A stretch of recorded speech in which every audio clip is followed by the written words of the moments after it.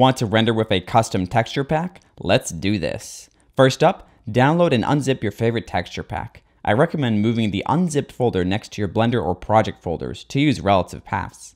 Inside Blender, select your whole world and press Swap Texture Pack. Navigate to your unzipped folder or drag and drop it over. Decide if you want to use PBR materials here and hit Swap. Blender may hang while it swaps resource packs. When it's done, it'll say X materials affected. Unless you turned off extra passes, normal and specular maps will also be imported.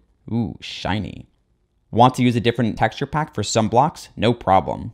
Note the item spawner will also read from the active resource pack. Seeing gray blocks like water or grass? Go into material mode or prep materials again after swapping. You can revert the texture path here if you want vanilla items back. This doesn't change existing materials. Not all block swapping? Try these steps.